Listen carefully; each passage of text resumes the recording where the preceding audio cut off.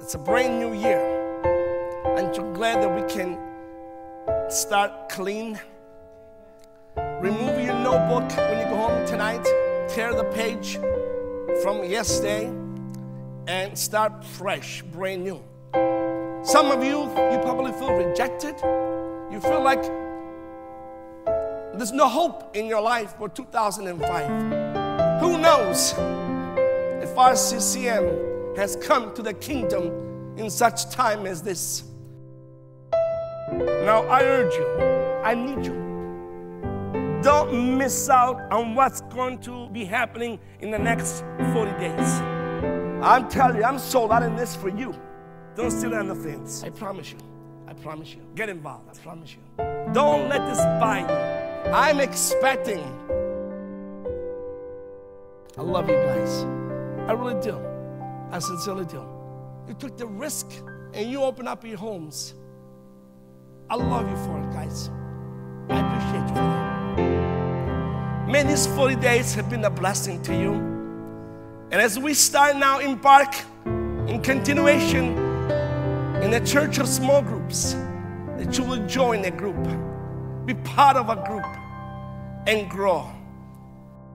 I want to make a special announcement. I know that many of you know my situation, that God has blessed me with a wife to be in the very near future. Now Vivian is here with me. I'm excited about this, I'm telling you. I found the woman of my dream. The wedding is bigger than us. It's bigger than us. I want you to know that. I don't take my wedding to be for me, for her. It's for the body of Christ. Right now, we are working on the performing arts ministry downtown. Today, Public Music and its development partner, Rochester Christian Church Ministries, announced their plans to create, in this building, the Lighthouse Center for the Performing Arts. And the building looks so beautiful. Now we start to make plans to redo it and rebuild. This is going to be a place when a time comes within, Lord willing, 2 years, will be open to the public for performing arts, the dances, the singing, the drama, all this.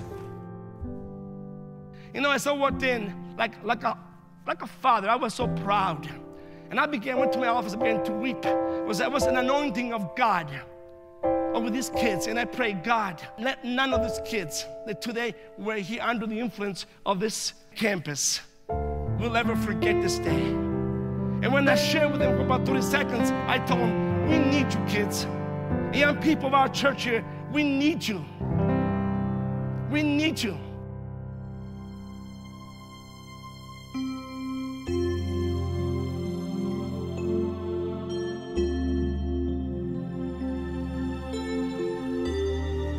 How much does it mean to you? We're literally reaching the nations. The World Ministry Conference coming up next year at the end of April and the first 2 days in May. So far, we have over 200 pastors registered to come from 16 nations. The 30th of September is a powerful day for us because we are going to invest in the lives of thousands of pastors in many, many nations. We have our 33rd Annual International Missions Convention coming up. Don't miss out on the Missions Convention. But God is working everywhere through this ministry. It's a man with a vision who has a heart for the lost.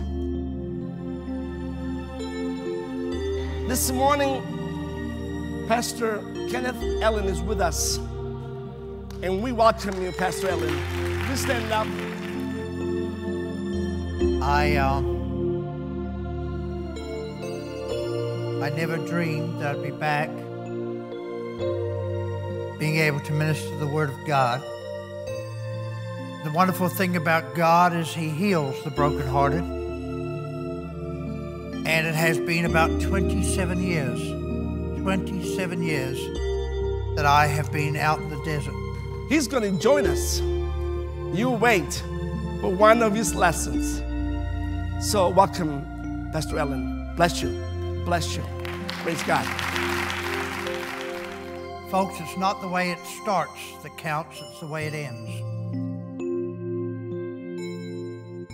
I hope you understand my heart. And I pray that I can give you this heart. And I pray you have no rest until you get this heart for the lost.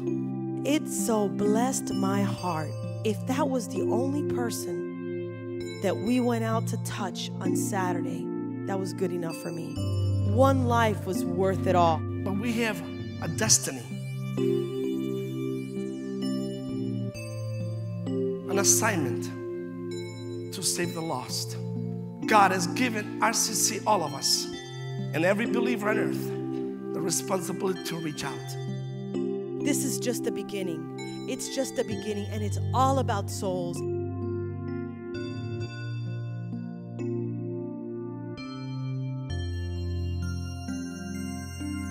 Never in my life this morning, I came so right early in the morning. I opened the door and I began to say, God! Something stirred within me. When you pray, it says, attendance will grow. Every person will come mature. I will cause the nations that will come into RCCM to be blessed. So that this will cause growth to the lighthouse. It said, but son, remember, this is the only engine that will turn me on. Lord, what? Prayer.